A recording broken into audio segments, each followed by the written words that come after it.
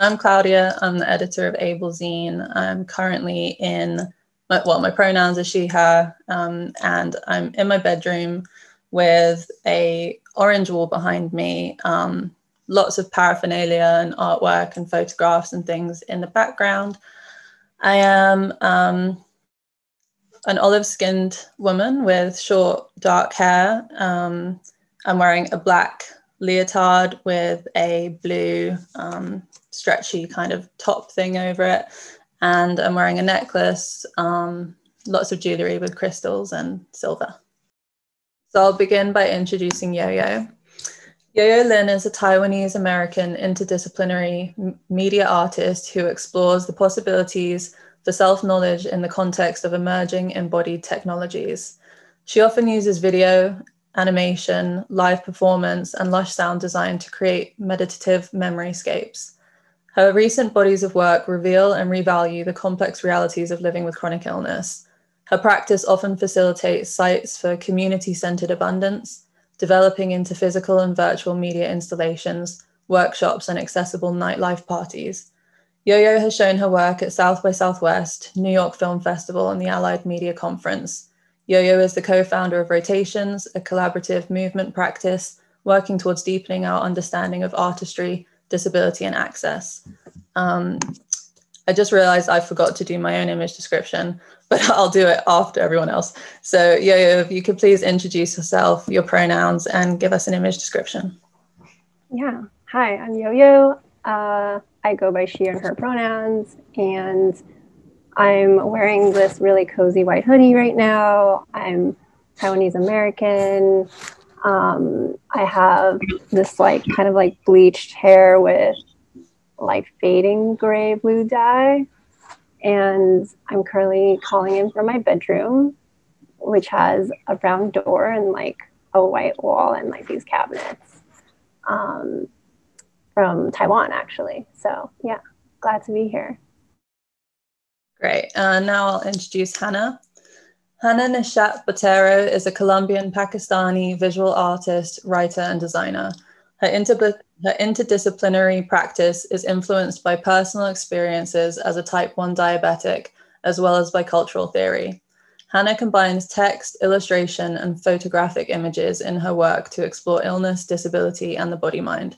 Hannah recently moved from New York City to Barcelona, where she is currently completing an MA in editorial design. Hi, so I'm Hannah. My pronouns are she, her as well, and I'm currently in my living room in Barcelona, just against a white wall.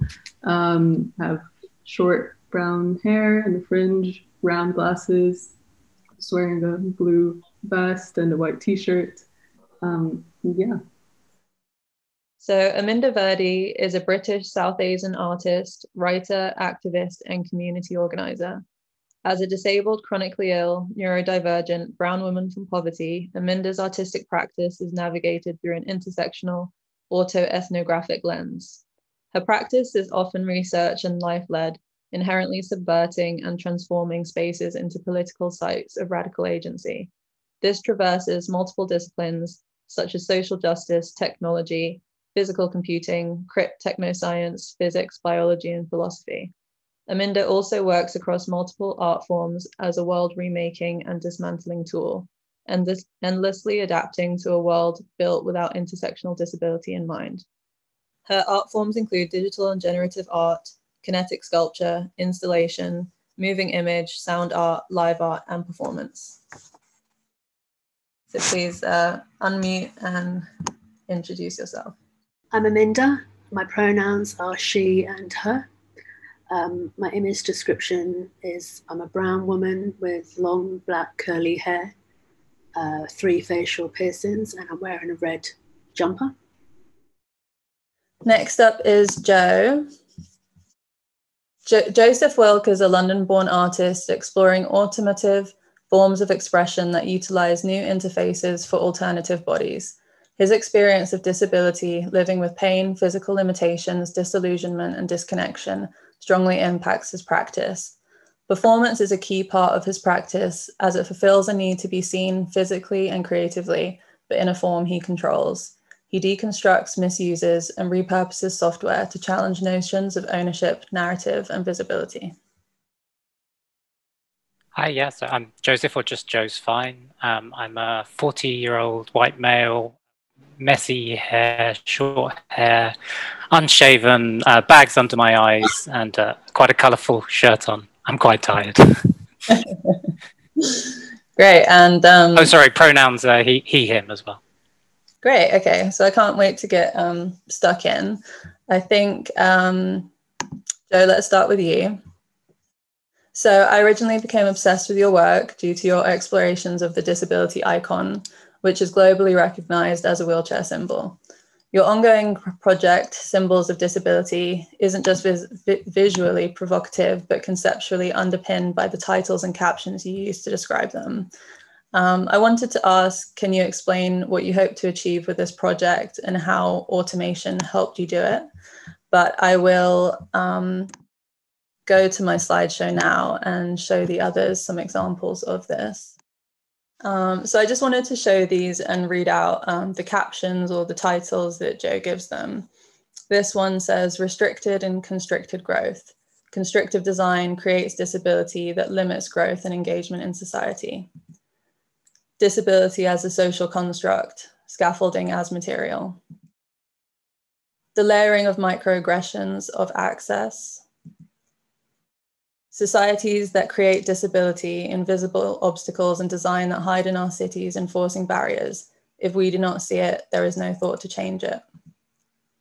The effort of having to ask for access. The strength and toughness of disability modeled on the growth of spiders' webs. Stairs and drops, designs that create disability, and body in wheelchair. So take it away, Joe. Please tell us about this project. Sure. So I guess I have a few reasons for doing this project. One of them represents my relationship with the disability icon, which is quite a complex relationship. I think when I first started using a wheelchair, I've used a wheelchair for the last 20 years or so of my life. I kind of took strength from this symbol, as in I was very nervous to go out in public spaces, and having this symbol meant that there was somewhere I could go, and I felt like I was accounted for and had some sort of reassurance. And I guess over time, this kind of promise started to be breached or broken in some way to me, and I started to see the seams in the way that society represents and facilitates disability. Times where there is a symbol there, but it's like hidden, or like somebody's not there at the desk, or you can't get the train because you haven't booked 24 hours in advance. And all these kind of problems started to make me realize that this symbol I have a lot of almost conflict with, and it's that conflict of mistrust with society, and this promise that in some ways is broken to me about where I fit and how I'm able to participate in society. So I think I was really hoping with this to explore what that conflict meant to me, why that conflict existed, what my symbol for disability would be. Like I said, I have this personal discomfort with the symbol, and it comes from that societal friction. And I wanted to see if I could create my own symbol or explore that symbol in different ways to discover what disability meant to me, what it said about society, and framing it as artwork to also kind of do a form of design activism, really, to not just ask myself questions, but also ask questions wider society, and specifically that these pieces go in galleries, and hence provoke questions around some of the negative associations that are made with the sedentary kind of static wheelchair icon, as opposed to a more active, fluid icon, such as one suggested by the Accessible Icons project. Mm-hmm. And I guess finally, this project was also done just as kind of COVID started to hit. And I was doing a lot of homeschooling with my daughter, and my mental health was not good. And kind of part of this project was self-help for myself slightly, as in when I couldn't work and I had to rest, or I was in pain or was unable to function, I would have this automated pen drawing machine that I used in this project whirring in the background. So I'm kind of lying in bed, not feeling great, but just hearing that my work is continuing, it kind of really became a part of kind of a therapy almost to me slightly, of this feeling that even though I was not able to participate or not able to fully engage, I was still, part of me was continuing the process of creating these pieces, and something to look forward to as well once the machine was finished. So yeah. I think they're so empowering, not just the images themselves, but the process behind it. And this leads me to my next question, which is that your website states that you share your source code. So you use coding, and then the pen plotter machine will probably spend hours creating these different icons on your behalf. So why is it important to you to share your source code with the world? So I think I have quite a kind of a tight personal relationship with code. I very much, during the process of learning to live with a disability, I kind of took, how to describe it? So I took kind of code as the thing that I would keep doing, and the thing that no matter what I would push through and try and do. And it causes me a lot of physical pain to write code. A lot of time I can't use a computer. So this kind of process of when I can't use a computer, I can think about code, I can think about ideas. And when I get the chance to write code, it's a very special moment for me. It's a privilege. It feels really, I kind of describe it like, you know, going flying down a hill as fast as you can, the wind rushing in your face. That sense of freedom and empowerment has become very important to me as an individual. And I feel like it is important to share that code. It is very important to me. So I feel like it's important for it to be visible as a piece of art in itself, as code as a medium. That code says a lot about me and my practice. I think there's also the idea that there's a lot of thoughts around the idea that software and computers are kind of representative ideologies. They're layers of abstraction, and often computers and software are very much presented in a way that they have to be used in a certain way. You're only allowed to do this with them. And all these layers of software on top of each other, all these complicated parts of the machine, you have very little control over. And I think a part for me of sharing that source code is, I don't think it does it completely, but it's my attempt to try and remove the mystique behind computing and computer software. Someone could see this piece in a gallery and they could be like, wow, I really like that, or I hated it. And then they can go and look at the source code and be like, oh, so that's how it's done. I thought this was some sort of like magical process, but no, I can see what's happening here. And that kind of revealing and removing any magic and really presenting it as an accessible piece of a tool, I think is kind of an important way in redefining who can have a relationship with software, and often the fact that a lot of our design preconceptions are present in software, and a lot of those problems about access are also present in software. So it brings interesting questions about how we can, if we break down the computer and the interface and go back to things like code, how can we reimagine how we might interact with the computer? How do we want to do that? And what do we want to say? Great. And then next I wanted to talk and discuss the side of you that identifies as a performance artist, and bring attention to one of your performance events titled How to Be Seen, which was described as a streamed live coding performance. Can you tell us about this project? I'd like to know whether, as a disabled artist, you felt that traditional exhibition spaces are inaccessible, and how technology can help us overcome these barriers. Yeah, so this was 2009 in New York, and I was based in London, UK at the time.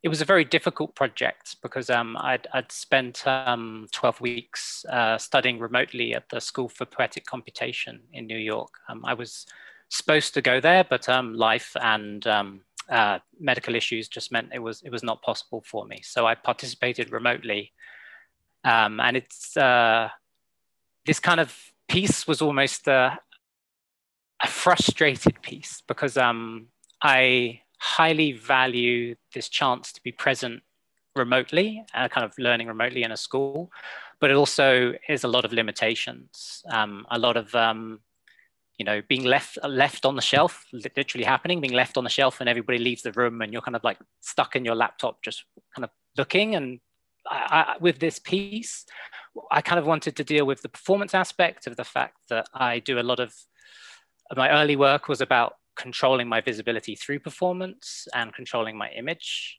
And I wanted to use these tools of like frustration to me, these cameras and these screens. That was the only way for me to ever be in this space.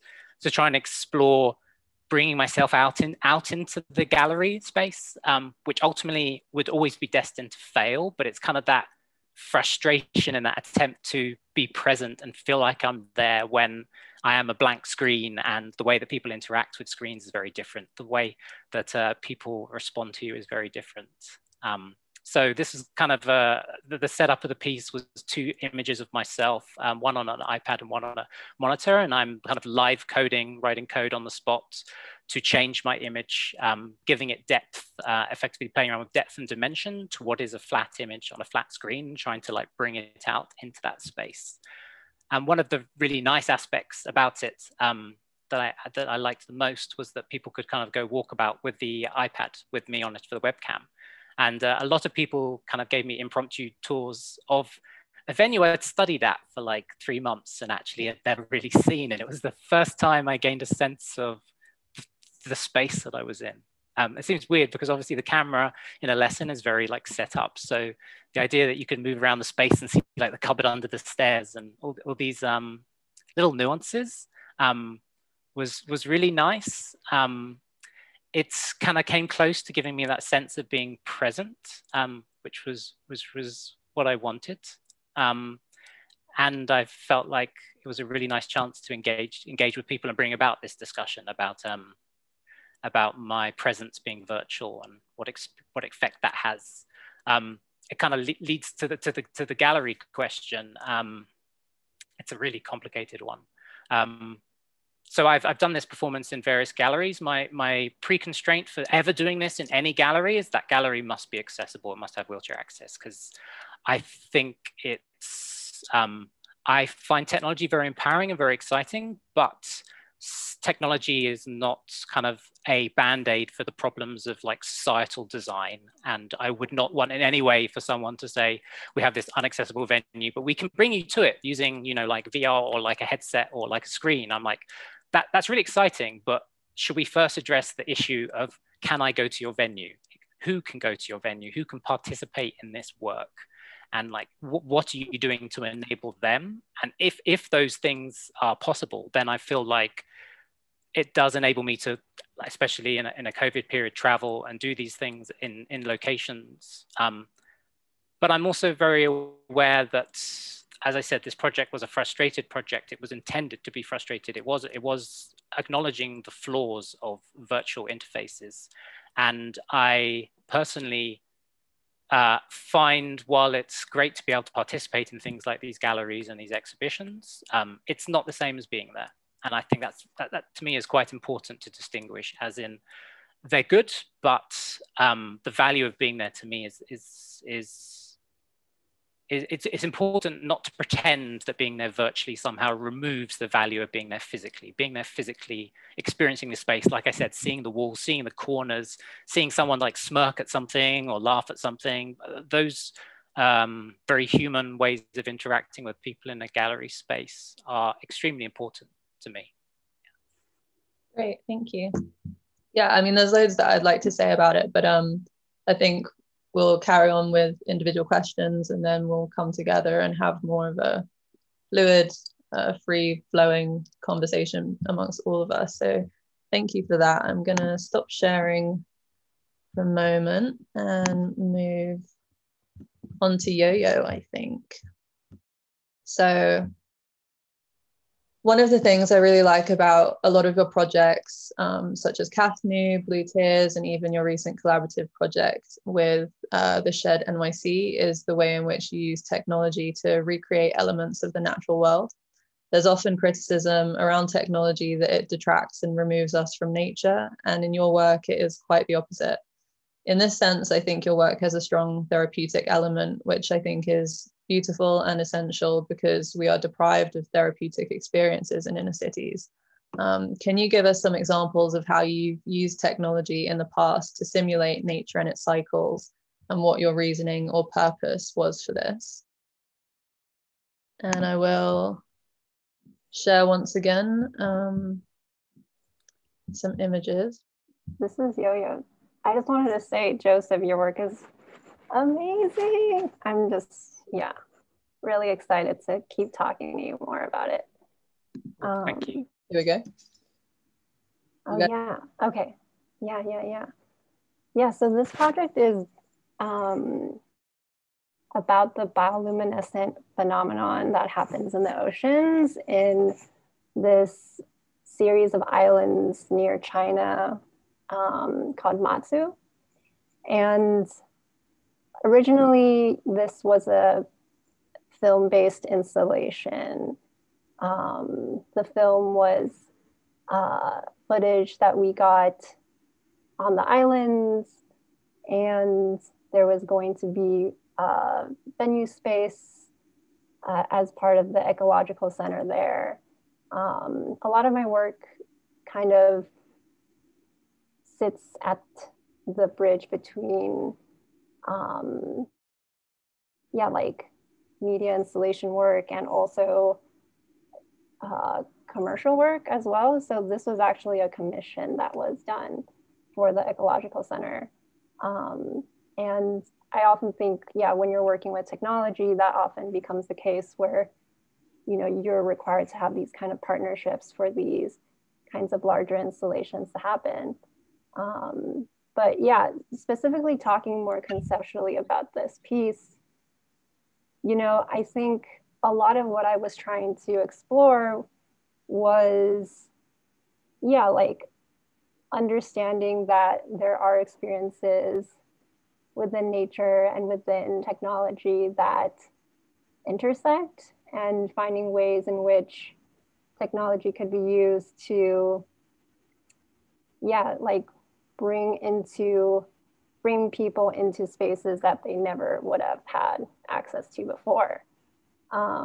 So I always think it's really fascinating when people think about things like in this binary of like nature versus technology, when in reality, there's like a lot of technology that is designed and created using structures based in nature as well.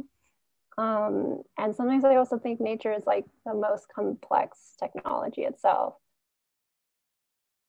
And like a lot of the work that I do is based in video and animation. So I've been really thinking about how slow nature really is, and how like an entire human lifetime can be a blink in the lifetime of a forest. So I've been figuring out ways to pay respect and honor the slowness within video making and creating more ambient and meditative works. And I often use projection to allow the digital work to live in temporary physical spaces. And I'm also very interested in natural cycles. Like this piece was about the cycles of the moon and pain cycles and the phases of the moon and the phases of reopening for New York City.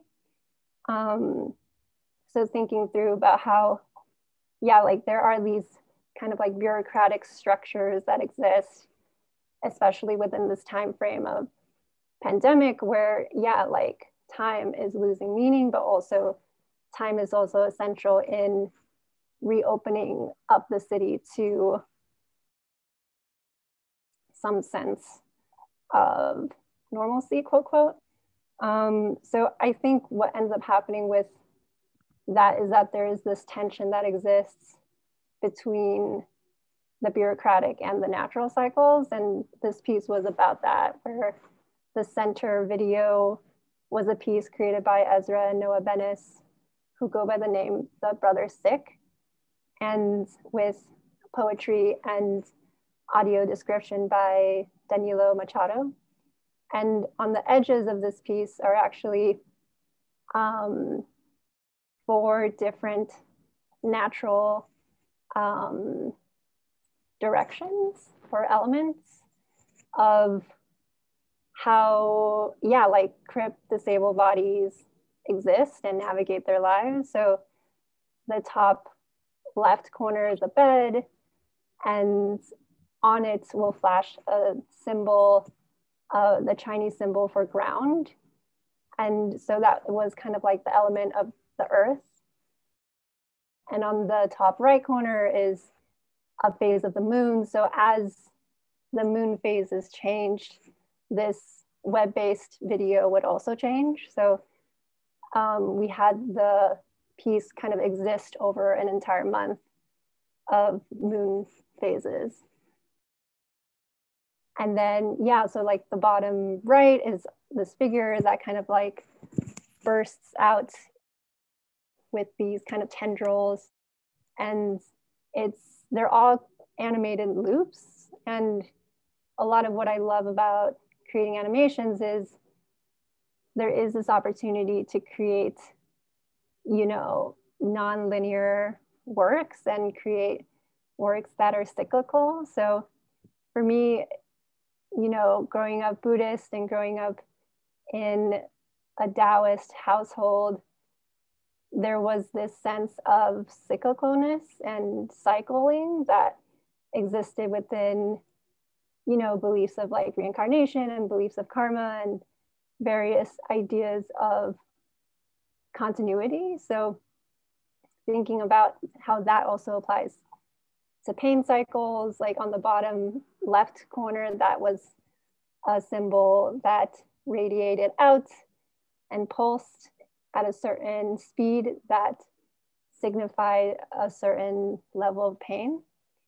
So yeah, just thinking through kind of like this, yeah, this like sense of no beginning or end, but just is, I think is like very much a big part of how I've been, yeah, like thinking through crib time and nature time. Yeah. There's a few things that are coming to mind because the resilience journal that we'll see shortly is also cyclical. And so that is actually a lot of mirroring between the different projects. But before we move on, I wanted to mention that I really wanted to attend, but this residency or kind of the thing that you're doing with the shed with phases and in-betweens, you had a full moon party as well, like a accessible nightlife event like you do with some of your other projects as well. So can you tell us a little bit about why it's important to you, or you know what were the reasonings behind beginning accessible nightlife projects using virtual technology? Yeah, totally. Well, the idea came along with Kevin Gotkin, who has been doing like a lot of disability nightlife organizing in New York City. And when the pandemic hit, there was just like a lot of, yeah, just like a lot of pain and a lot of like anger around this sudden transfer of everyone being in virtual space, and this very real example of how when, you know, disabled folks ask for a certain type of access, like remote telecommunication, it's like seen as impossible, but like when the dominant public asks for it, then it's like suddenly available. So I think there was like a lot of hurt in that moment and a lot of, you know, reconciling of like, you know, like what are the ways in which we've already been doing this, and what are the ways in which we've already been using virtual spaces and digital technology to find each other.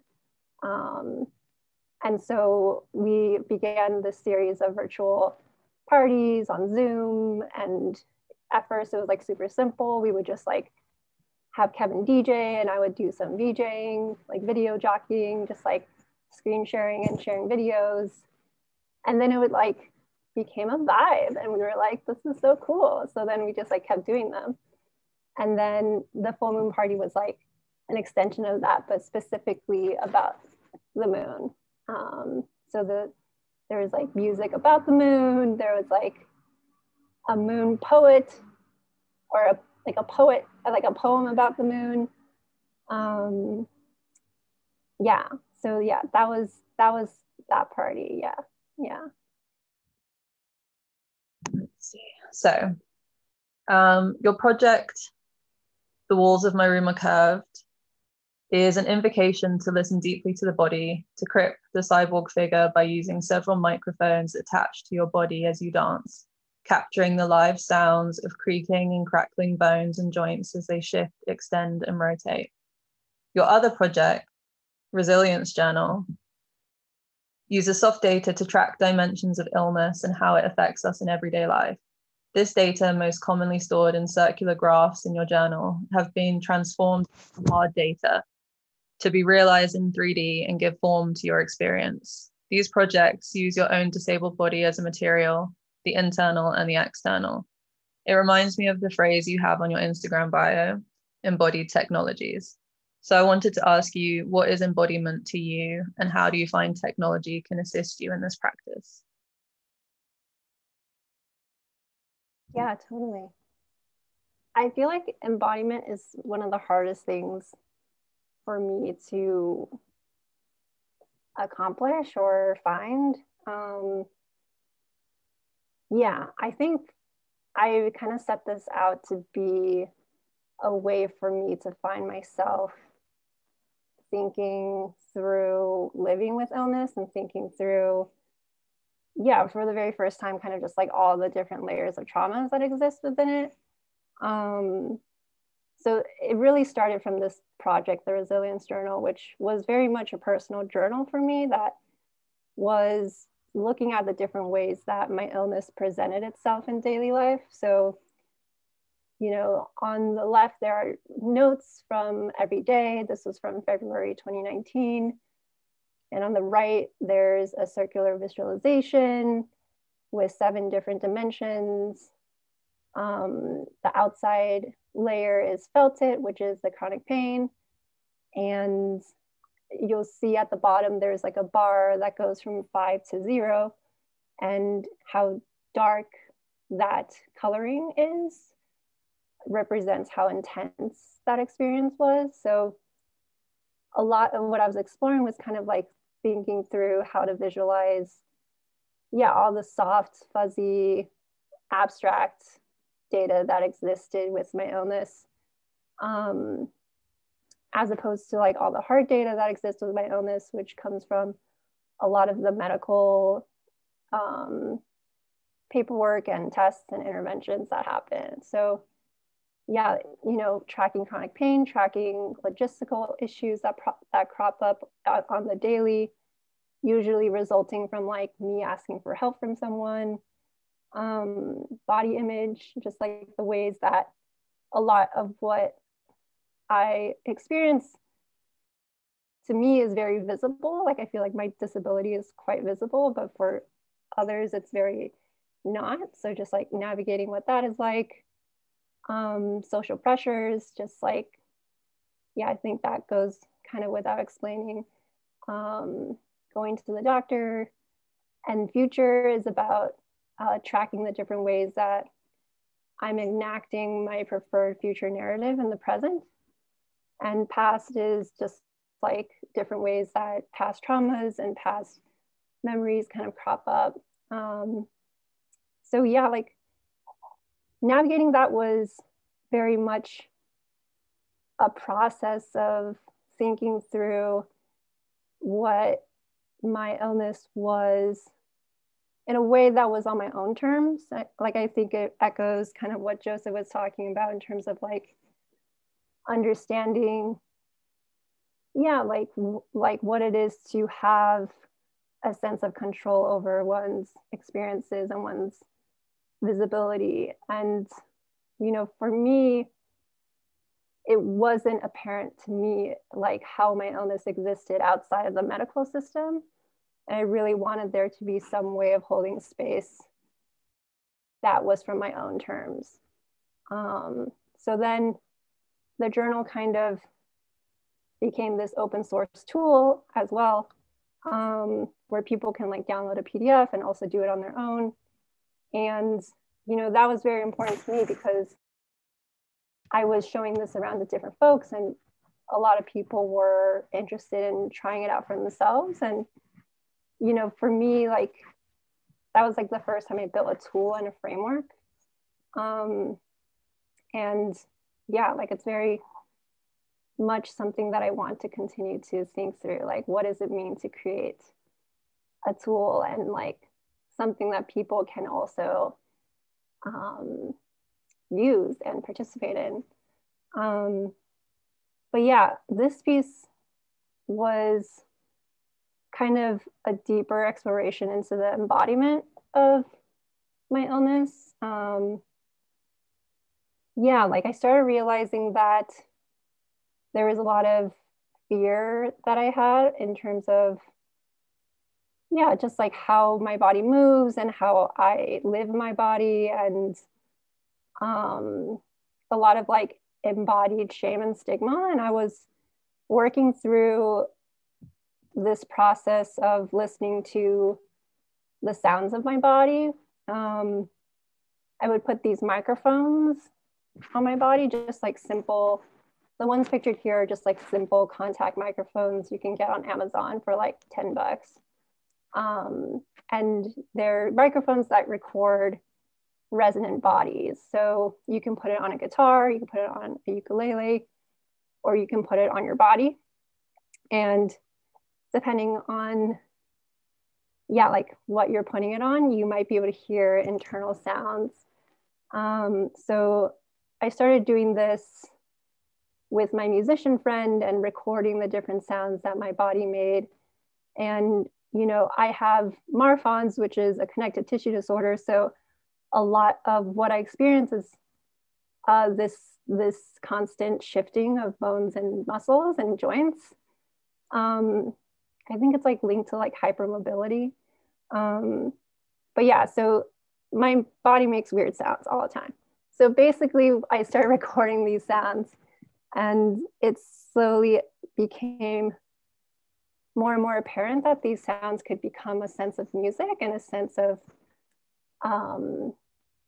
yeah, like it could become music. So we started remixing it, we started sampling it, we started, you know, playing around in Ableton, and slowly it emerged that this became a material that could become music and could be something that could be even danced to. So I started experimenting more with live techniques.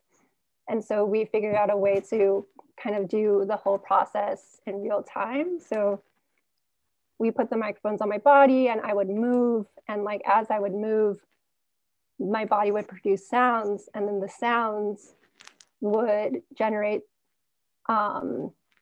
into my collaborator Despina's musical equipment, and they would capture it and generate new sounds from it and create this generative soundscape, which then I would then move to. So it became this kind of like feedback loop of a performance that was very experimental and very much something that emerged from just this constant playing of my body and rethinking my body as material and rethinking my body as instrument, and also being very heavily inspired by cyborg ways of being.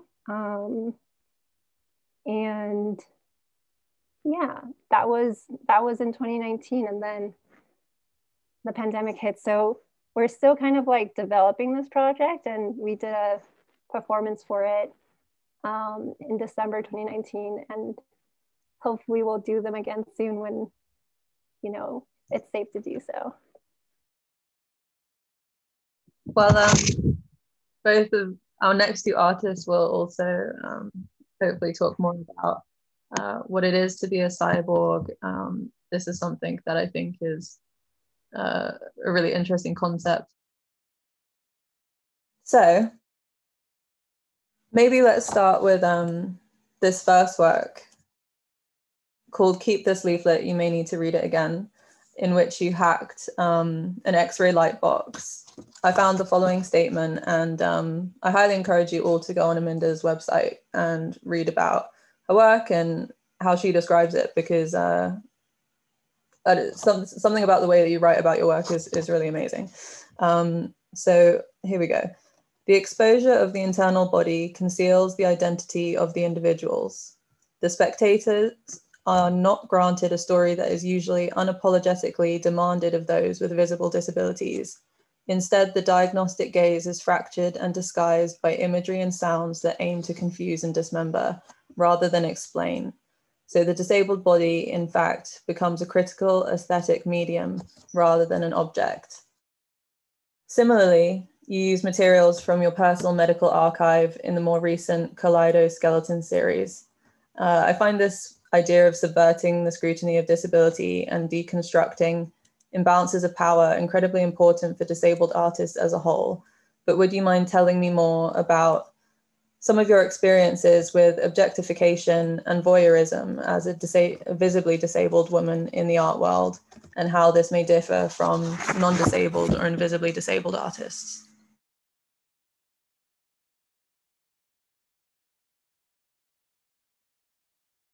For myself, I was born with multiple physical disabilities, and from the moment I can remember, I was always viewed as a problem rather than an active member of society. And a lot of this work centers to reclaim those 30 plus years of doctor quantified medical analysis. You get those Fitbits and self-quantified apps now that help describe your daily functioning. But for someone that has these tests done unconsentingly, especially as a young person, a lot of this work centers to hack that and reclaim the identity that's usually hidden, and the biology or what is viewed as wrong with the body is highlighted. So a lot of the work that I'm doing with the Kaleidoskeleton pieces were to highlight the fact that disabled people we're integral to design and creative processes, but we're regularly viewed as inspiration rather than the active participants of creating work or being part of creating devices. So a lot of this work, I wanted to pull out the beauty that hides within these spaces, within these really cold, sterile spaces that disabled people are subjected to daily. And that doesn't just happen in medical spaces. It's an issue within society for visually disabled people.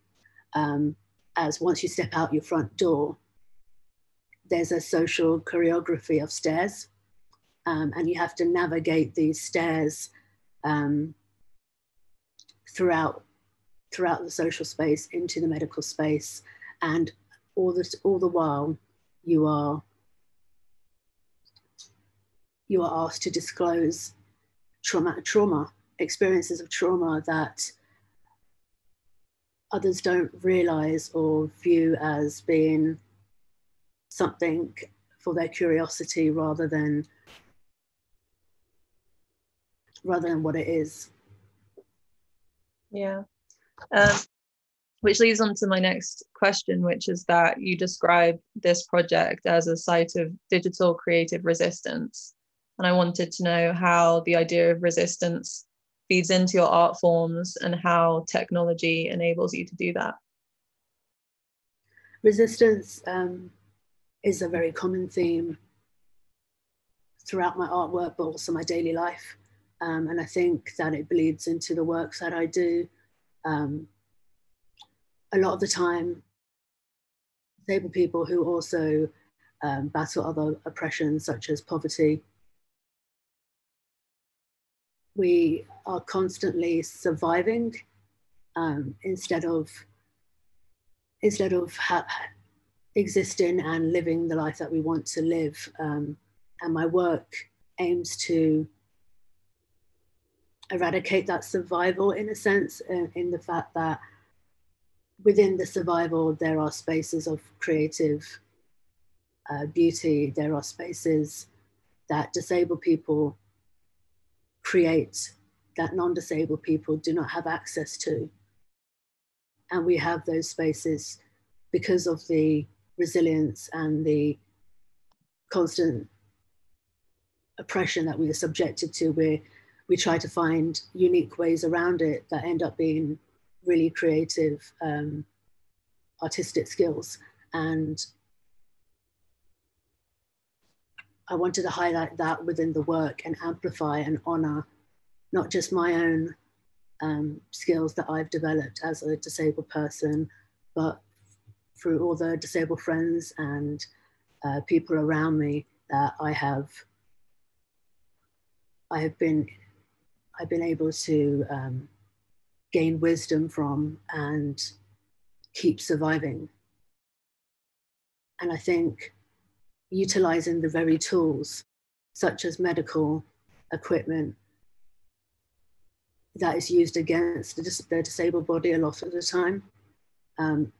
For me, it helps give me back my story, give me back a part of my life that has been subjected to at least 15 years of hospital stays and admissions and operations for what doctors wanted to fix, for which I feel I would have been fine without that normalization done to the body. And it's using these materials, using the materials that, such as the X-rays, MRIs, I aim to pull it apart and subvert the code that's within it. I do a lot of programming at the moment. It's been a skill that I picked up throughout the pandemic, not having access to anything like workshops and materials. And the way I've been doing that is via using doctor reports and the language that is used to separate the person from the body. So I collected certain words and I input them into a system, and then I use the words to manipulate the imagery, which is where we get the kaleidoscopic works, which were this specific piece was more was also relating to my Desi heritage and the fact that disability is viewed in a religious and mythological sense in the South Asian community. And as a result, my external family had severed all ties with my family solely to being born disabled. And a lot of this work is reclaiming and reattaching myself to my Desi heritage that I felt had been taken away. And also it kind of merges the British and Indian acculturation that happens with immigrant Indian parents and being born in Britain, and the clash that happens with learning about your body as a woman in an Indian South Asian space where everything is masked and hidden, to the British space where things are not so much hidden, and then to a medical space where even with the South Asian nuances of covering my body, I'm expected to undress in front of a row of 5 doctors.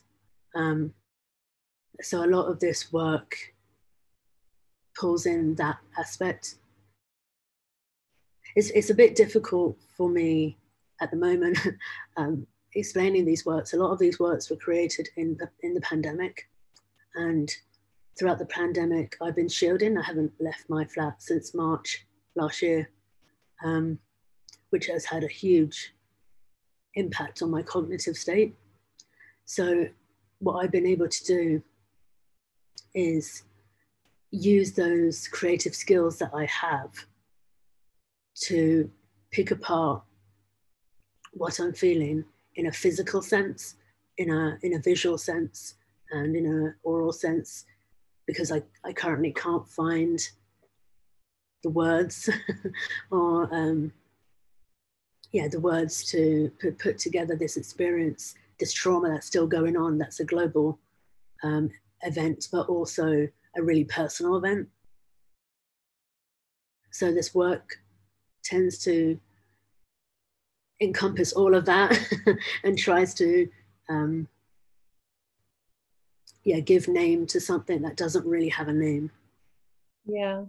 I think it's worth saying, and I encourage everyone to do so at the beginning, that with Aminda's work in particular, a lot of it is moving image, and sound is quite a fundamental element of some of these works too. So stills, although beautiful, don't necessarily do these works justice. So I do encourage you to go in, watch them. And about this work, you have described them as audio, visual, and vestibular stims. For those that don't know, stimming, it's refers to the act of self-stimulatory, repetitive, sensory, and bodily behaviors. When I was doing research and looking into stims, there's a lot of ableist language around what they are, and seeing how Aminda described these artworks as stims was fascinating to me.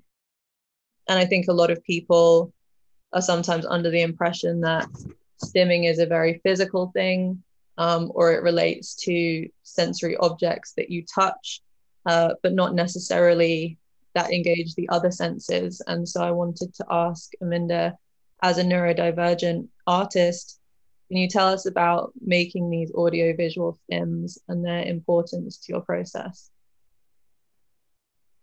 Which you kind of did, but feel free to go in more detail.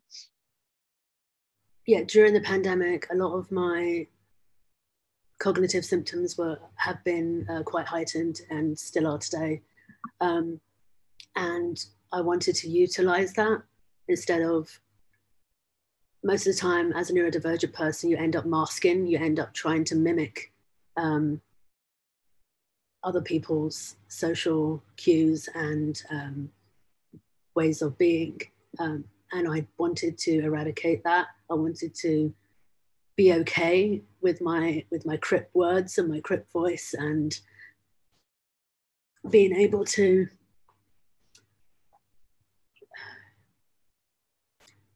utilize that. And as a neurodivergent person, a big part of that is dealing with sensory overload or sensory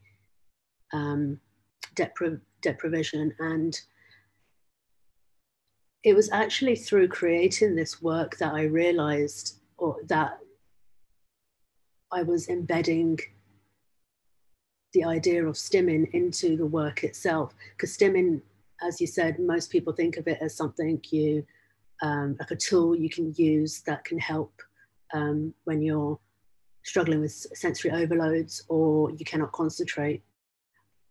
What I realized is that for a lot of disabled people, grasping things can be difficult, for myself as well.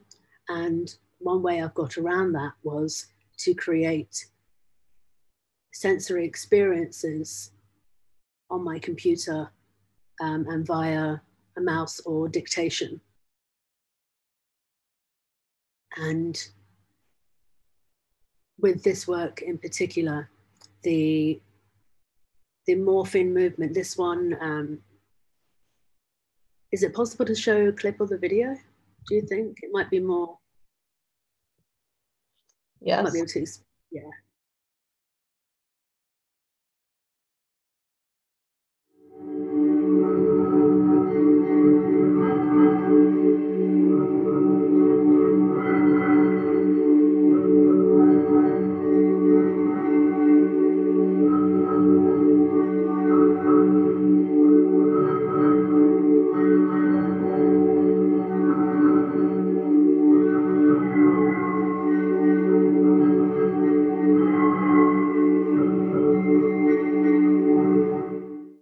Yeah, I'm glad we showed it, because I think, at least for me watching, I complimented Yo-Yo's work as therapeutic, and I think the videos from this project also have a very calming and therapeutic feeling, at least within the viewer. So was that also the experience as the creator?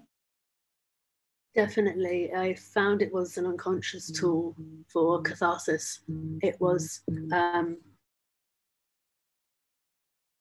a happy accident. And it was through me trying to experiment with different sensory outputs and finding one that soothed at this time. And the audio comes from the visual data from x-rays, and the white teeth that you can see in the imagery are my internal prostheses that are evident on my x-rays that I've pulled out into beautiful patterns instead, that kind of also mimic South Asian patterns. And it's just something about the colors and the reverberation of the sound that seems to soothe any vestibular imbalance a person might have. I found that extremely calming, and I remember sending it to a neurodivergent friend of mine as well, and it was beautiful to know that they also experienced a similar catharsism from it. And I think a lot of stimming can even come from the YouTube videos of water being washed away from the sea and back. Those are quite common, and they're not viewed as stims, but they can be extremely calming on a mental health basis, but also neurodivergent. Watching certain patterns, the movement especially. And I found during the pandemic, my neurodivergent skills have been the ones that have really helped with survival and resistance during this time. Thank you. Well, I'm looking forward to coming all together, but we still have one artist, Hannah, with which to ask direct questions. So Hannah, your work differs somewhat to some of the other artists here, and your general art practice often uses more traditional materials, but there are specific works that relate to your personal experience of disability and your understanding of cyborg theory. This includes moving image work. Sometimes I feel like my body is a birdhouse, but there are too many holes and I can't tell which one is the entrance. And your zine, I would rather be a cyborg than a god. I'm going to read an excerpt from the zine in which you dissect the source, the Cyborg Manifesto, written by Donna Haraway in 1985, which formed the basis for developing theories to emerge. For Haraway, and for other non-disabled people, the cyborg is a metaphor. For sick and disabled people, in contrast, it is a definite and embraced reality. We identify as cyborgs seriously. We embrace this identity with pride. Assistive technologies, robotics, prosthetics, medical devices, these are not simply metaphorical extensions of our beings, but integral parts of our beings. They are what make the world a more accessible place. And so I wanted to ask you whether you identify as a cyborg and what led you to exploring these concepts in your work. Yeah, so I'd say I do identify as a cyborg. I think it initially was more of something I would kind of say almost as a joke, and I think throughout the years it has become a lot more serious the more I think about it. I guess what led me to that was my own just experiences with getting medical devices, and how that kind of, I think, mentally the process of like accepting that I needed them because I guess to begin, like, I was diagnosed with type 1 diabetes while I was living in the UAE where I grew up.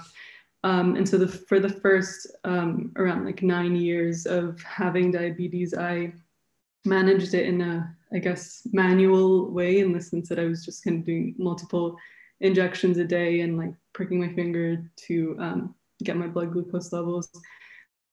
And then I moved to New York for university, and in my second year there, I joined what is called the like diabetes online community on Instagram, and sort of started to connect with other people who had diabetes. And I found out about all these devices that have existed for years that I didn't know about because they weren't available in the UAE at the time.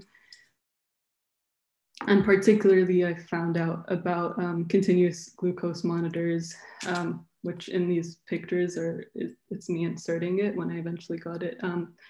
But what the monitor is kind of a sensor that you insert under your skin every week or so, depending on which one you have. And that kind of sends the data to your phone. And so you're constantly being updated with what your blood glucose level is. And it will also send off an alarm when you're not in the ideal range to sort of alert you to do something to take care of yourself. And that was something that when I found out about this, I have always kind of struggled with really severe low blood sugar levels, particularly at night, which meant that many times I would miss out on sleep for days because I was really anxious about not knowing that my blood sugar would drop. And that can be quite life-threatening really quickly. And so when I found out about these devices, I wanted to get them. But there was this like internalized idea of relying on technology being sort of a negative thing, where you were just not really trying hard enough to function without them. And it wasn't until I was actually taking a class on cultural studies and we had to read the Cyborg Manifesto and have like a seminar on it. And so it was kind of like a strange moment of reading this text and learning about this way of understanding the body in a much more expansive sense, while I had been thinking about getting this device. And so in a way, my interest in the idea of the cyborg is kind of what led me to becoming one, or kind of getting these devices. And so eventually I did go ahead to try to do the whole insurance process to get it. And I quickly realized that it was just making my daily life so much easier, that whenever I would go through periods of times when I wasn't able to have it, it did directly feel like something was missing almost, because I was able to exist without this device, but not in a way that I felt comfortable, because all of a sudden things became a lot more difficult again. And there was a lot more energy that I had to spend to just try to kind of make it through each day.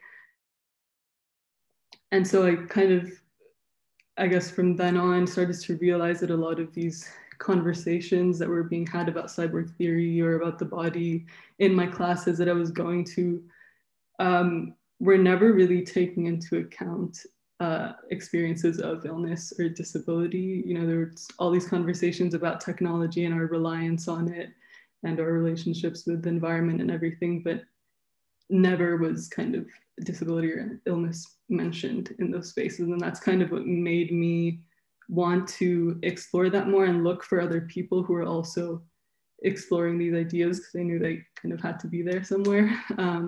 And yes, I think that's kind of just what led me to exploring that theory. And in your zine, you highlight how a black market for life-saving insulin thrives on social media. Thousands are forced to rely on an illegal network of benevolent strangers to ensure they can access the life-saving drug. I wanted to think about assistive technology here in the many forms it takes, but bring in social media, which is a global technology that most people access or use, potentially unlike other forms of assistive technology. But for disabled people more than others, it can literally save lives and act as a database for people who might alternatively be extremely isolated socially and medically. So I was wondering if you could tell us more about how the diabetic community in particular have utilized technology to create community and find solutions for the issues they face medically. Yes, so in terms of the insulin black market, that was something that I, again, found out about when I was living in New York. I guess primarily because insulin is very inaccessible there. It's more expensive than anywhere else in the world. So what would cost me like 40 euros over here in Spain costs above of like $300 in the US. And so obviously many people are unable to access that, which is within 3 days you will die without it. And so using social media, people have been able to kind of use code words a lot of the time to avoid getting caught, because it is illegal to share medication, but to kind of find ways to figure out who is kind of running out of insulin or trying to save up by using less than they actually need, and to figure out who lives nearby and can ship them that insulin. So that's kind of one way that it is used, mostly through Twitter, but there are like Facebook groups that use these code words as well to kind of build this network of mutual aid in a way. And then also there's other ways that it's helped me personally as well, being on social media. I mean, first of all, without that, I wouldn't have like found out about a lot of the technologies that I'm using now that have made my life a lot easier. But then also things where like I'm sure all of your experiences as well, a lot of the time doctors just don't really have any idea what the daily experience of living with a certain condition is like. And so speaking to other people online when you don't really have them around you in real life who are going through these similar experiences, to me has been really helpful, because I've spoken to people who have given me advice for how to care for myself that I didn't know about before, and has just kind of made that daily experience so much easier.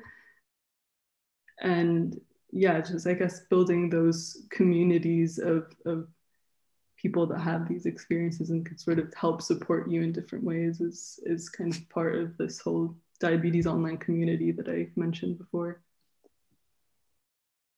I can't remember whether it was in the zine or as part of like resources to go with, but there was also a really cool group that I guess had emerged from connecting digitally, looking to create like an open source recipe for creating your own insulin at home, which I thought is unfortunately where the future is headed if they continue to price insulin at such unaffordable and unethical rates.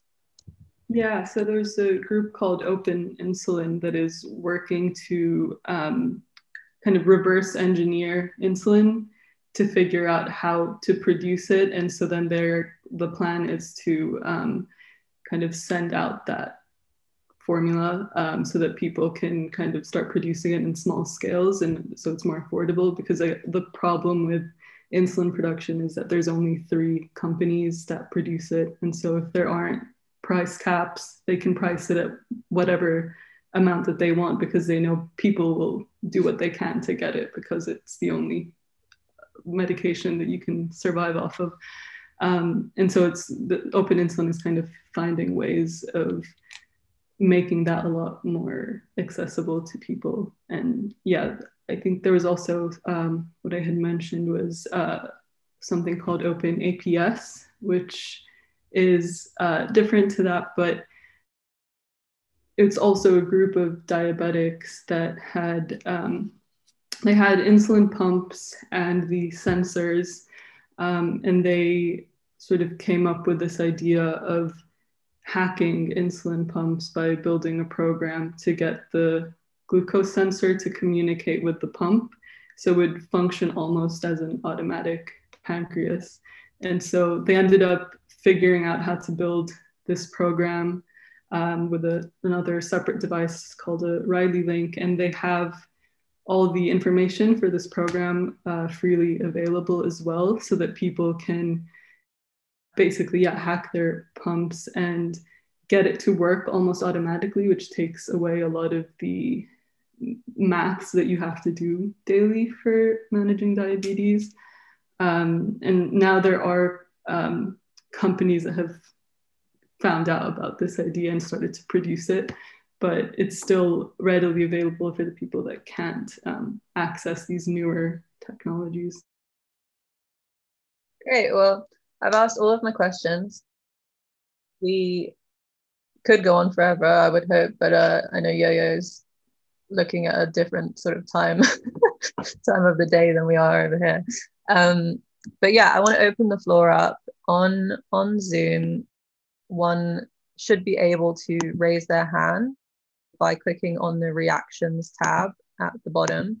My questions are very loose. I really wanted to know from Joe and from Aminda as well, kind of how you learned to use technology and to have ownership over technology, because that's something that I think is a really admirable thing to do, because I think technology kind of like owns me, like controls me. I have to figure out how to use it rather than being the master of it, which some people seem to be able to do much better than others.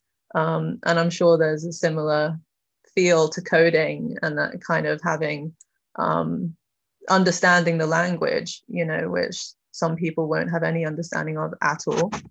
And maybe just to highlight potentially some of the inequalities that come with technology, being able to learn it, use it, own it, study it. And then COVID as well, in terms of what galleries and museums, their relationship with technology, whether you think that the pandemic has changed the way they view it, and whether that will have a positive impact on the future, or whether accessibility is never really, that kind of digital accessibility is only so tangible now because of the pandemic, and maybe won't be as soon as life goes back to the old normal, or whatever they want to call it. So feel free to raise your hands, or to ask each other questions, because that would also be perfectly welcome. Do you want to talk maybe? I also, you more than others maybe, the way you write about your work is often like cripping the cyborg. And I wondered whether you would like to expand on what Hannah talked about with cyborg theory and the way that you have embraced it. For myself, cyborg theory is, I think it's used by Crips much differently than it is non-disabled people, and especially Donna Haraway, who uses it as more as a metaphor.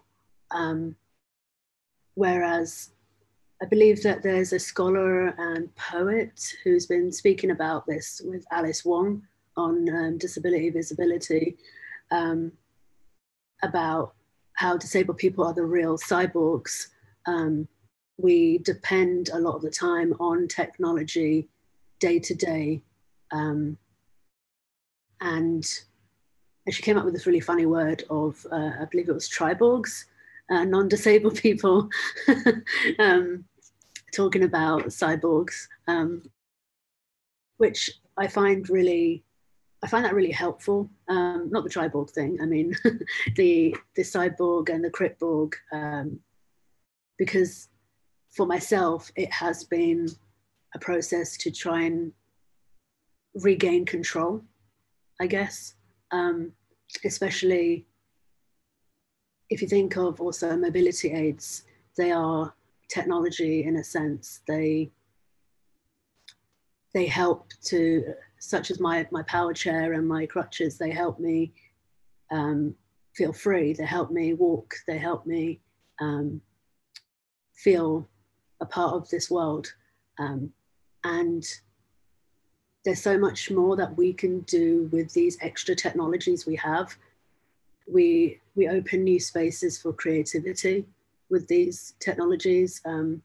I've used crutches as extra limbs before to create artworks with, or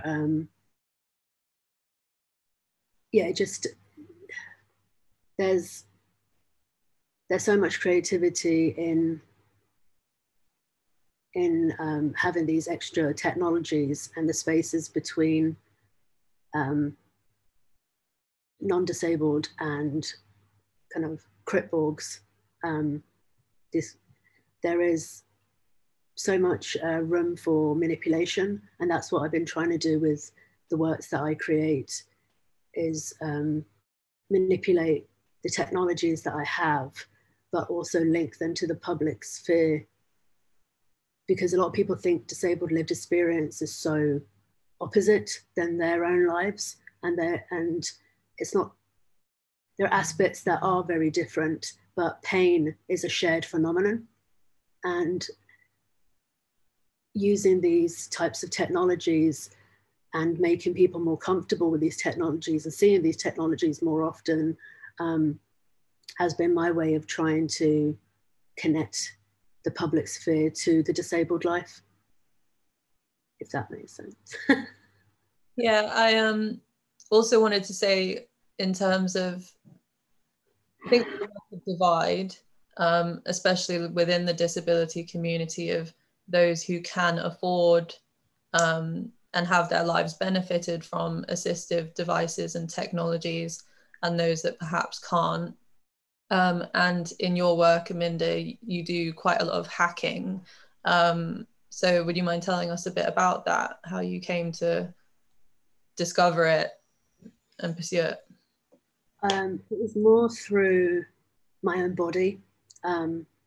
I've had 16 major operations, and about 40% of my body is fused with titanium. And a lot of that I knew at a younger age. I'm now aware that some of that wasn't really required. It was more the doctors wanted me to pass as able-bodied, and my body was modified for that reason, where I didn't really have control. I didn't know what I was saying yes to with these operations. And I wanted to use the idea of hacking as not as passing, not as fixing or eliminating a problem, and not about retrofitting to the non-disabled world, but more as a way of disrupting hacking hierarchies, and who has the privilege of saying whose body needs to be changed. And it was through that I started thinking about the way that disabled bodies are normalized to be more pleasing to the eye for non-disabled people, such as like the image we had up, I believe Hannah's, from the Disability is Disturbing. And I started thinking about that focus on the normalization of bodies. And also myself, I've never had opportunities to access STEM education. And whenever I've spoken to professionals, they automatically don't see me as a professional because I'm disabled. And that really, it really pissed me off.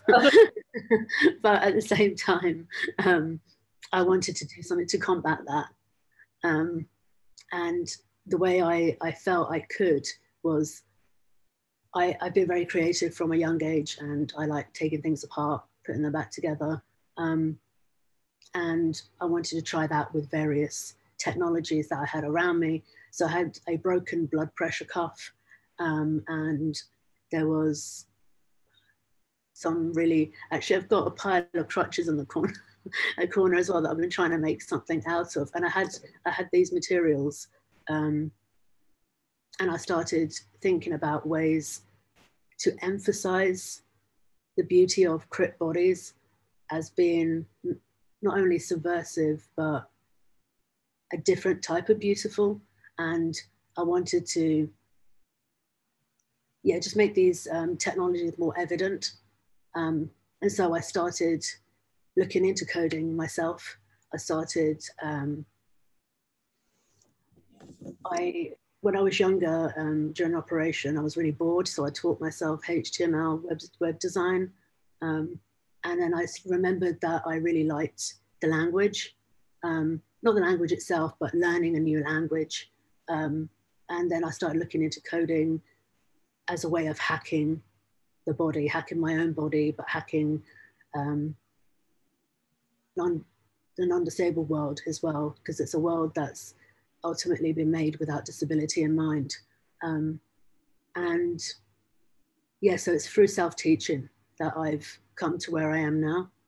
And then I've met a few friends along the way through kind of online classes with STEM, who have been teaching me a bit more about, currently I'm learning a bit more machine learning, and how to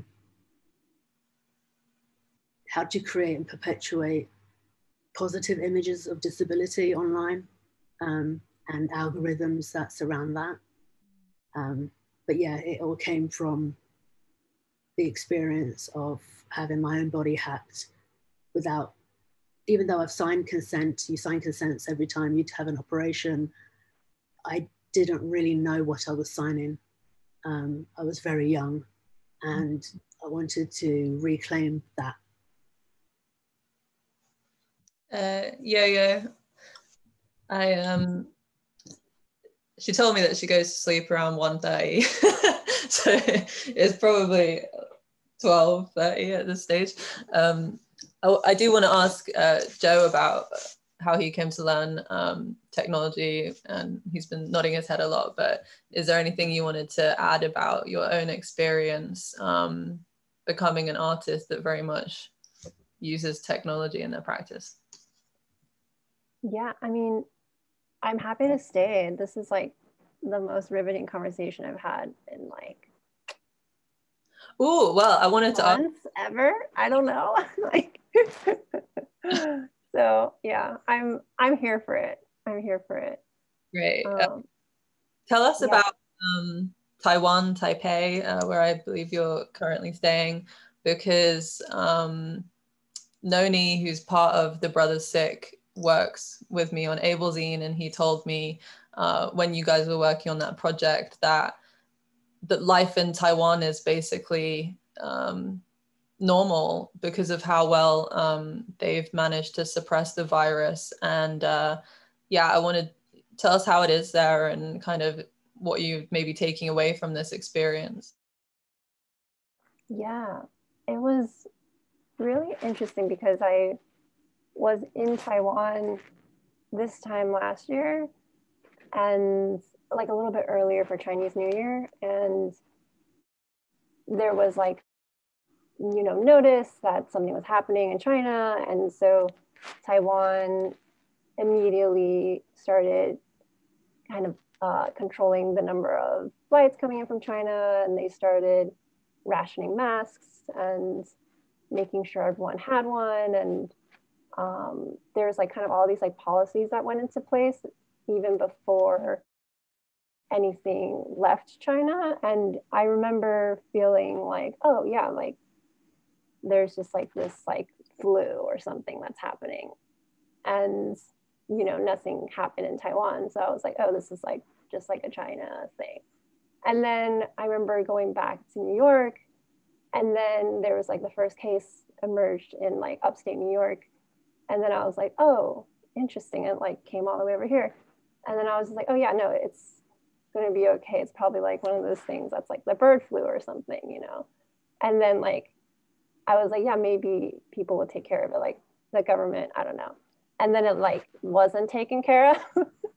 And it just like kept spreading and no one was talking about it. And I was just like, what? Like having this moment of like watching like a slow train wreck like happen right before my eyes.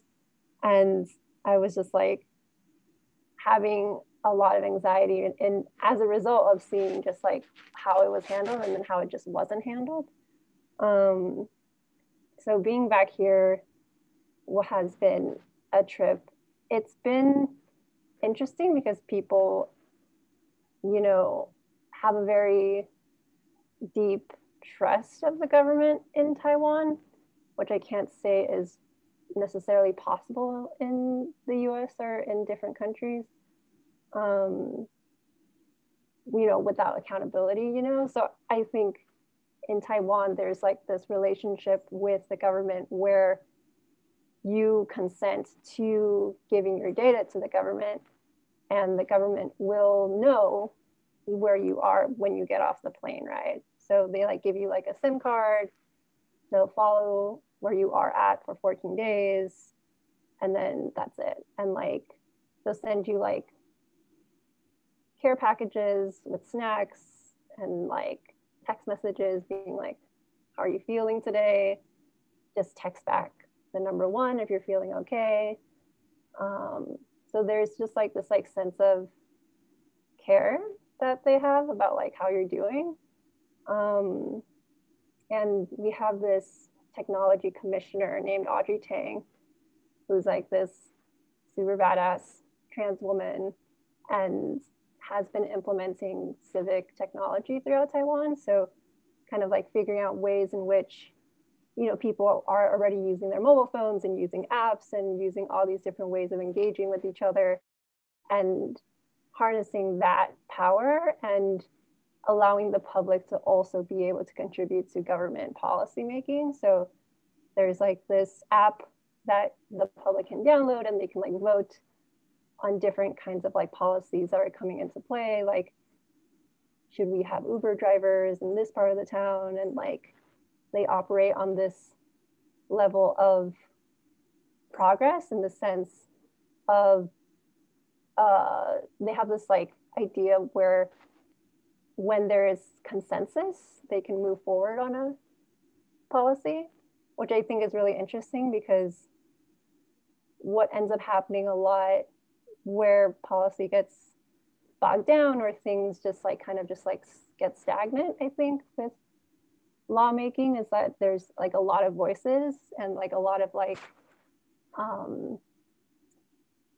yeah, like different ways of engaging with the policy that kind of like causes things to stand at a standstill. So what ends up happening with this app and this data that comes from the app, they implement that data and implement that technology within their legal making decisions. So I think that's really interesting because I don't know if, yeah, like how often governments really kind of like interface with the public in this way. And it in a way that kind of like is, yeah, like using the technology that people have access to. Yeah. So yeah, there's like a lot more. There's like layers of what they're kind of implementing that I probably kind of butchered in describing, but I think that has been like a really interesting model. And I know because of like the political structures of Taiwan being part of China, but also its own independent country, that there's like a lot of contention around where Taiwan exists as a presence within like the UN and stuff like that. So it's also really interesting because a lot of this information, Taiwan was like, let's share this with the public and let's share this with the world. But a lot of countries are like, oh, China doesn't see you as a real country, so we're not going to let you share this with us. So there's a lot of like, yeah, like tension and suppression that happens when it comes to Taiwan. But I think there have been like really lovely articles that have been written about it. And I think there are people that have been, yeah, like trying to like share this information, because I think it's always really interesting when, you know, trying to build a more just and equitable world, like with the tools that we have, like what that could look like, you know, and like what that could look like in real time in a real society. But yeah. I think it's really interesting, and I always think like, having read about other countries that are handling the virus really effectively, that countries like the UK and the US have such like a colonizer mentality, that the idea of taking information or resources, even though they're so much more heightened and intellectual, and even in like your instance, able to express like care networks and things like that through the technology, that we just cannot seem to like work together or receive, you know, resources from countries that are not considered of the same like caliber or something, in, even though that's a really problematic point to have. But yeah, I find it really frustrating, because the whole world could have been handling this much more effectively if we worked together. But unfortunately, that's just not the way the way it goes. But yeah, thank you for telling us about that. Was there anything you wanted to add in terms of like your education and your learning of technology through your studies, or whether it was more of a DIY process like Aminda? Yeah, I think for me, a lot of my approaches to technology have had similar desires, I think, in terms of wanting to create something with the tools that I had accessible to me. And yeah, I really love this idea that Aminder was talking about, in terms of just like hacking and like reclaiming hacking, and thinking about the ways in which the different medical interventions have, you know, hacked our bodies many times. Yeah, just like not with consent. And I think for me, technology has been a way for understanding myself more than I do in the physical world, in the sense that, you know, I often have found ways of manipulating my images, like my image of myself, like the way that I perform and the way that I often create presence within the digital sphere is often the way that I can also create identities for myself and create ways of engaging with the self. And yeah, through doing video work and through doing these kinds of self manipulations and ways of understanding myself through glitching myself, or through yeah, like recording and remixing myself, that has been like a really big part of my movement practice. Yeah, because I didn't, you know, come into dancing until I started making that piece with the microphones. So a lot of what I was exploring was very much within the realm of hacking these interfaces and microphones and technologies for my own purposes. Yeah, and a lot of it was kind of just like learning on the fly. Lots of YouTube videos, lots of tutorials, from like the most depths of the internet. And I often think, yeah, there is this level of wanting to create and, yeah, like use technology to develop new worlds, you know, like I think there is this ability to do that within especially a digital sphere, and especially within this kind of space. So I often think that in many ways there has been this growth, and there has been this more real life within digital space than what I could have imagined outside of it. So yeah. Nice. Okay, Joe.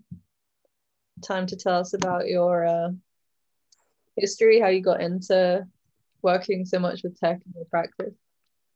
Yeah. So I guess I was lucky as a child. Programming to me was always kind of a land of imagination and stories, and losing myself in the act of creativity. As a child, I was bought a series of books of like how to draw dragons, how to draw aliens, how to write computer games. It was all on the same kind of genre, and so I'm lucky in that I've always had a kind of a desire to understand how programming works. I think that kind of the open source idea of having the code visible kind of really facilitated my journey. Just being able to view the source of a web page and start to think of it as a remix culture. I think that would describe the best way I learned programming, of view the source of this page. That's kind of cool. Grab a bit of that, grab something else, put it together. Oh, that did something. And just that playfulness. I think unfortunately, then I went and formally studied computer science, and that crushed the creativity of programming for me. I think it's important to appreciate that programming is a very broad spectrum, and through education, I was taught it as an engineering subject, and probably hurt me for 10 years or so, trying to work out again that I wanted to use it as a creative form of self-expression. Kind of seeing it very much as a way of earning a living, a way of building real things, building bridges, building software that's like architecture. And I think it was really through my disability that I started to question this, and it kind of ties into both what Hannah and Aminda have said. In fact, what everyone has said really is, I started to have I hadn't ever thought of it as a cyborg, but with my wheelchair, I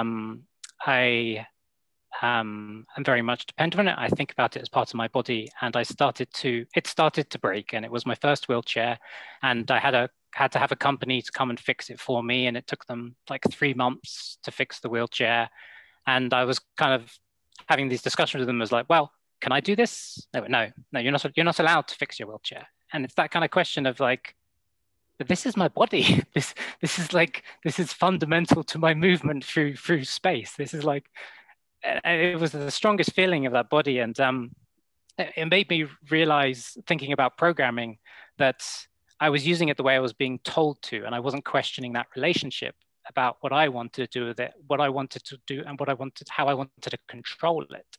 And it was that same thing with the wheelchair. It was like, okay, with the wheelchair, I was like, well, I'm just going to learn how to do this because I want to take ownership of this, and this is part of my body. I almost think of coding as part of my body as well, in that it's that same sense of taking control. And when I've done performance work where I project the code and I live kind of edit it and write it to an audience where I'm creating music and visuals, I'm on the stage, and it makes me wonder. I want to learn more about the Cyborg Manifesto, that I'm kind of projecting my mind onto a wall and people are watching me think. And that is a very interesting relationship. So I'm very self-conscious on the stage. I'm very aware of sitting in a wheelchair. I'm not massively confident or comfortable with that, but there's this interesting feeling of people looking at my mind work, because programming is, removing the engineering, programming is a way of thinking, it's a way of constructing thought. You don't actually need a computer to program, it's a thought process. And people having kind of a portal into your mind and seeing the creative and the kind of building things processed through code, to me is kind of very important to my experience of disability, and the idea that I think has connected a lot of themes of that control of visibility, that idea that code is a way of thinking and I can share that with people as a performance. Yeah, it's a long journey to get there, but I think the most important thing is that programming is a very broad spectrum, and it's that seeking it for self-expression, as in it's like any tool that's difficult to pick up. It's the idea that you start with what you want, and then the programming is the thing that fills in that space, and you're not learning programming for the sake of programming, you're learning it because there's a thing you want to say.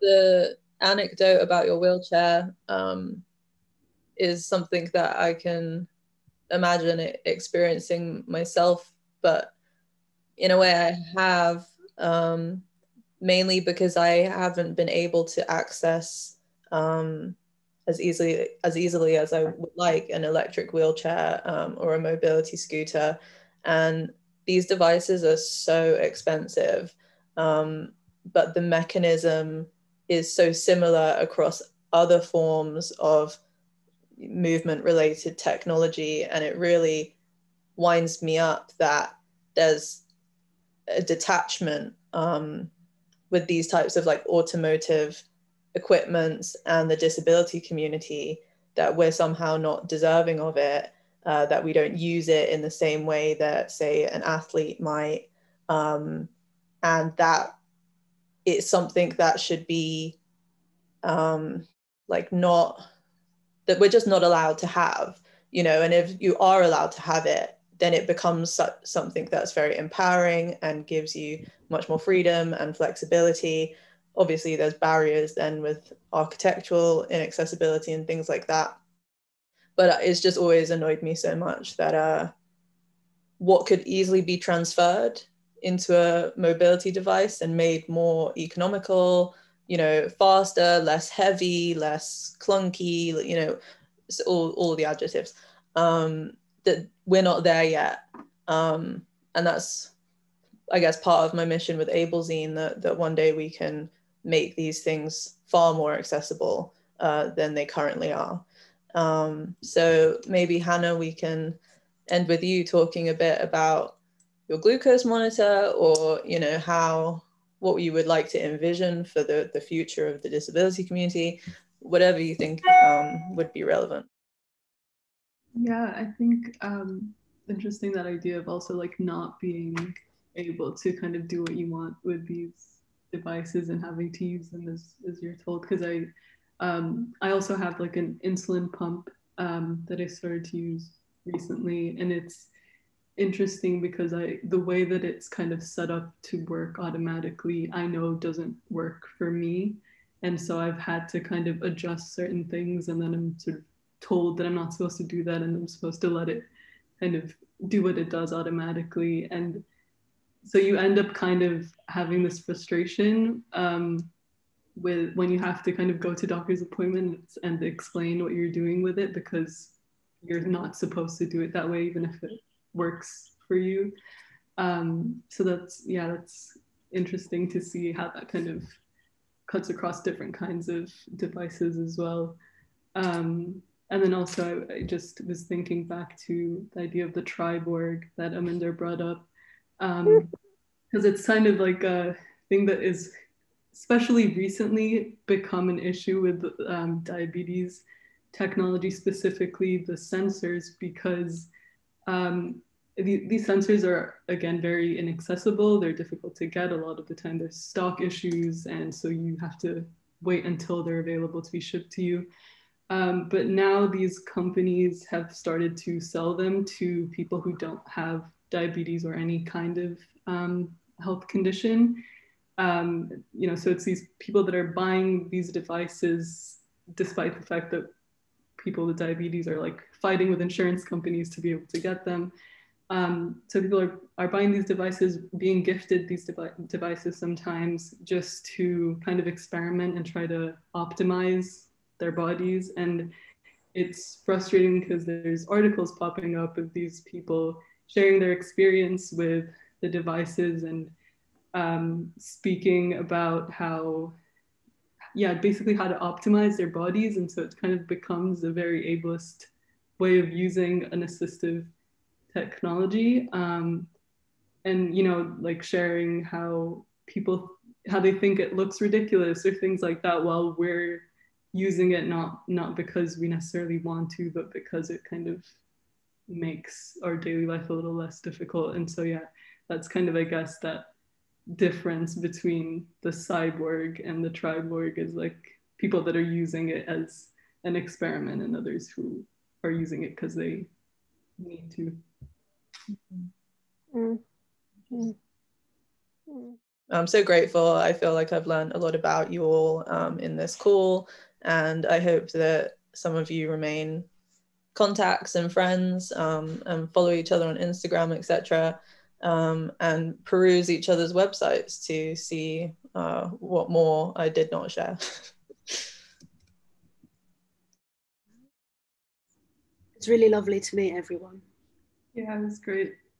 Yeah, thank you. I feel like I've got to go away and just let what everybody said just sink in over the next week or two. So much to think about. Thanks. No.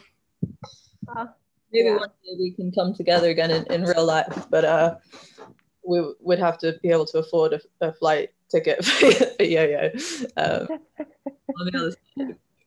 But thank you all so much, and I really hope you have a wonderful weekend and a good few months, as good as they can be. Thank you. Likewise. Thank you so much. Thank you so much. Have a good night. Bye. Bye.